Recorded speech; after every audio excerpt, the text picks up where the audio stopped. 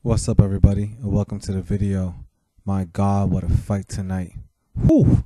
Two warriors, Cheick Kongo and the Spartan, were two gladiators that made sure they put on an awesome display of mixed martial arts.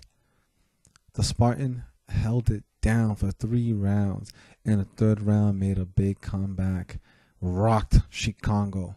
Cheick Kongo was in trouble at the end of the third round because of the devastating blow that the Spartan landed. It was cool.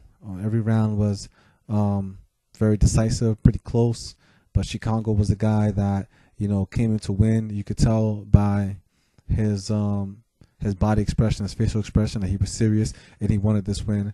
And it was a pretty close fight. The judges took a while to even bring out the scorecards. It was pretty tough. It was pretty tough fight for both fighters. However, they both proved to the world that they can fight the best of the best and put on a great show. And Cheick Kongo won by decision.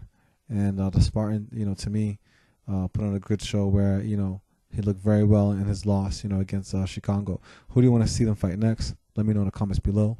How do you rate their performance? Cheick Kongo goes up. His record is now 24-10.